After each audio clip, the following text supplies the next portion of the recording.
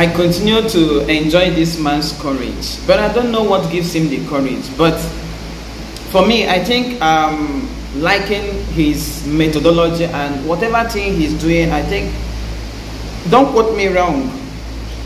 Don't quote me wrong, because when they say 25% of FCT must count, it's constitutional, it's in the law, it's in our 1999 constitution as amended. I think nobody has the right to deny him that right.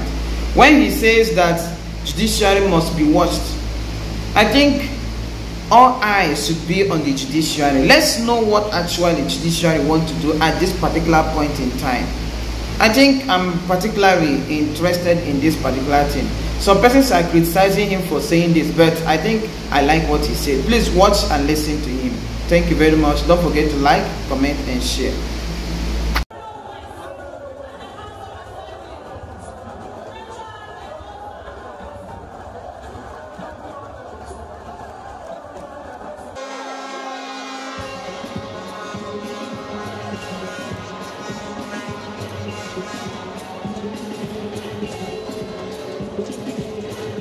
Possible. And that new Nigeria can also come from the judiciary.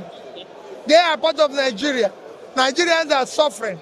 And we don't intend to stop until we start building that new Nigeria where we are sure that Nigerians will start being pulled out of poverty, out of suffering.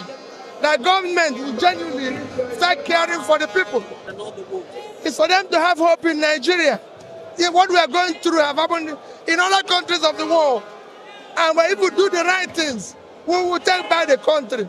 If we use the resources of this country in an efficient, effective manner, we will put people out of poverty. And I say it categorically, we know what to do. It is there. All we need to do is to do the right things, starting from fighting corruption. People cannot continue to be allowed to steal public money and live the way they want when everybody is suffering. People can no longer mismanage our resources.